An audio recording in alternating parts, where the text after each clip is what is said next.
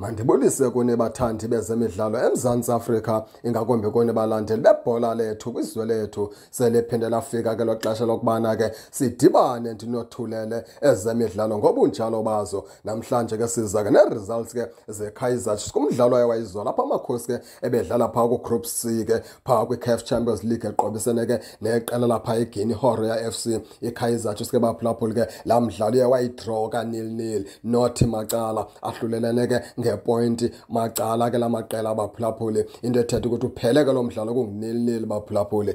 Besithi ke abathandi bebhola eMzantsi Afrika bavuya ngokubana ke iKaizer Chiefs ayifumanga kufaka amanqaku ekhayeni, futhi ke la point iyi-1 izawenza ke umohluko phaa kuma-group stages baphulaphuli. Enye into ke siphinde siyithi thuphe, abantu abaninzi bakhalazela laa ndodana ke yakwaNikovic bathi noko bokumele bemejo ke iqala ebhentshini ithanda ukufunda umdlalo, ngoba bathi okokoko uNikovic unepressure ngummangaliso. Nam ndiyayiqaphela ke loo nto baphulaphula umfana omdala kuba ke esi strike umfana omdala isingathi uxanduva ulibeka ngaphezulu kuye ngoku, akasafuni ujonga enye into, ufuna ngoku ukufaka inqaku ngenkani. Kanti umsebenzi wakhe yena kukutsala ii-defenders azikhuphe ngapha ke kwebox, ukuvuleleka abanye abadlali bafaka amanqaku. Uba wenza loo nto uzobe udlale kakuhle kakhulu, futhi ke uzothi ke kufika ixesha ke lokubana ashaye amanqaku awashaye makeye kuba nepressure ngummangaliso umfana omdala, ngoba ke ekugqibeleni iKaizer Chiefs ke ayinazo ke ball players abantu abazokwazi babampasele ibhola Nikovic akwazi ufaka amanqaku. iKaizer Chiefs othi gangwa ke kabi nabo ke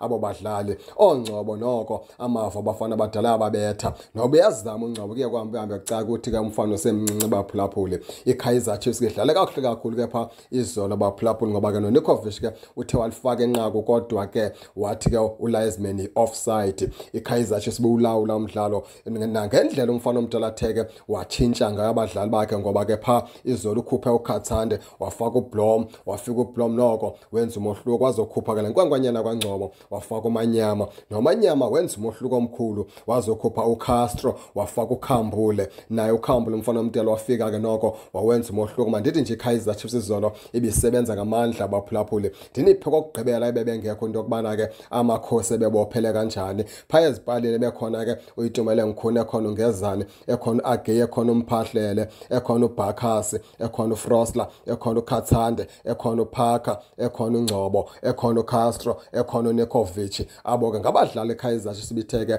yabophela ngabo phaa izolo baphulaphuli. Nize nikhumbule into yokubana ke amakhosi njengoba ke ebedlala izolo azawuphuma ke ngoku ayodlala phaa ngecawe nge-28 kaFebruwari apha zoqobisane neWydad Casablanca kwaphaya ke ku-Group C ke baphulaphuli ayodlala phaa eBurkina Faso. Siwanqwenele le mpumelelo ka-amakhosi. Khaningene ke nani ke baphulaphuli nisho into yokubana ke niva njani ke ngomdlalo weKaizer Chiefs waphaa izolo njengoba iKaizer Chiefs idrowe ngo-0-0. Nize ke ningakhohlwa ke usubscribe kule channel ukuze ningaphoswa zezemidlalo endizanothulela zona kwixa elizayo.